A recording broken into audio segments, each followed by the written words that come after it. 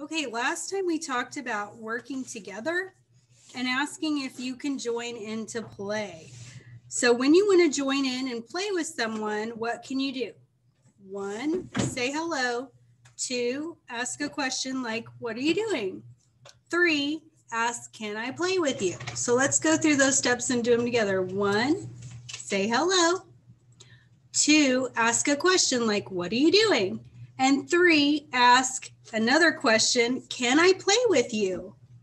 It's okay to be alone sometimes, but it's okay to want to be alone sometimes.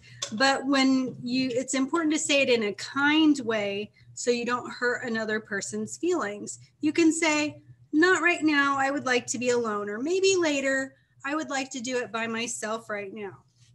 So what can you do if someone says no when you ask to play?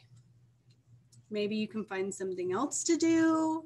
You can maybe try to ask them to play again later.